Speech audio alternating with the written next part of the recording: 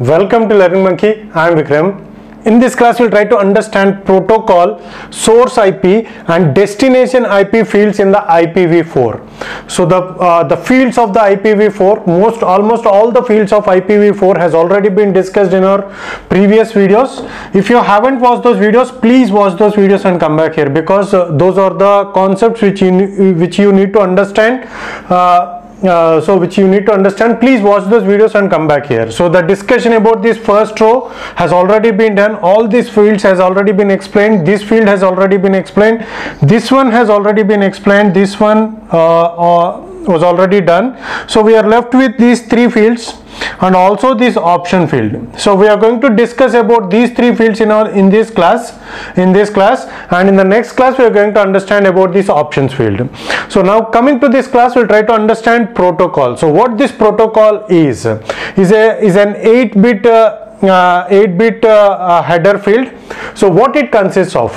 The protocol field in the IPv4 header contains a number indicating the type of data found in the payload portion of the datagram. So in the payload portion of the datagram, what kind of data is present, that is represented by this field. So let's try to understand this in a detailed way. For example, if we have this is the packet that is getting transmitted, and this is the frame.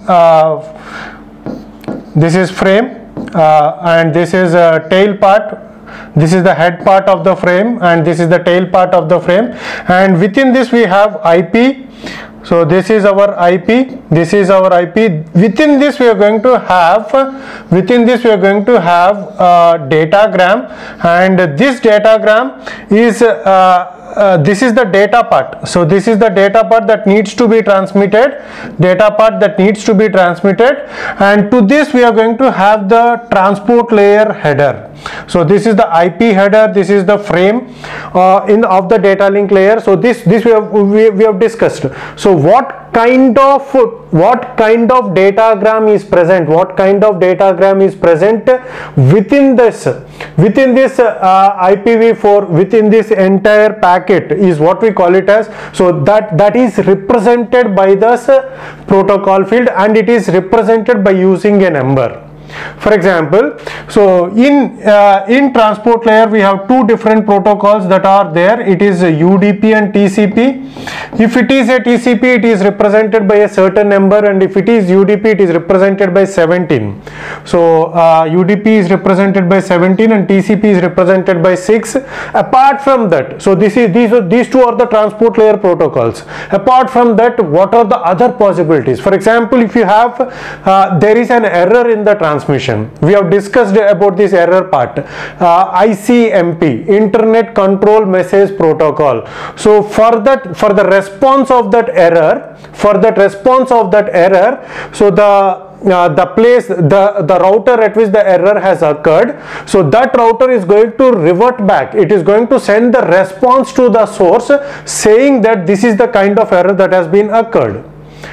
So that is another kind of protocol which we call it as ICMP, Internet Control Message Protocol. So if that is the if the ICMP protocol is being transmitted, IPMC packet is being transmitted, that is intimated. So that the number for that ICMP will be intimated in the protocol field. As we are having 8 bits for protocol field, it is going to accommodate the numbers. The maximum number of the numbers that are possible are from 0 to 255, 256 numbers. 256 different types of numbers are possible, different types of protocols are possible within this field. Okay, let's try to understand, let's try to see the different types of protocols that are there. See here, these are all the different types of protocols that are available. ICMP, number 1. If the protocol field is having 1 within it, it states that it is transmitting ICMP protocol, Internet Control Message Protocol, IGMP, Internet Group Management Protocol, GGP, Gateway to Gateway Protocol. So there are different types of protocols here. number 6 is for TCP, and similarly 17 is for UDP. So these are the list of all protocols that can be transmitted. Not only the data, apart from the data, the network will transmit different types of content which is helpful for the transmission of data from source to destination in an efficient way. So different types of data, different types of protocols are being used, and the corresponding data for those protocols will be transmitted within the network. So don't just think that the data is the only content which is being transmitted between source and destination. Okay, so these are all the different types of protocols. Here these are the numbers. These are the numbers of that can be accommodated within the protocol field. See here, this is last one is 255. This is used for reserved. So no need to know about all these numbers on those protocols. The very important number that you need to know is it is 17 for UDP, 6 for TCP, and ICMP is 1. Okay, this is sufficient. So that is all about the protocol field in the IPv header 4, and the next one is source IP address. As we have discussed a lot about the IP addresses in our previous class, so it is a 32-bit address. IP address is of 32 bits.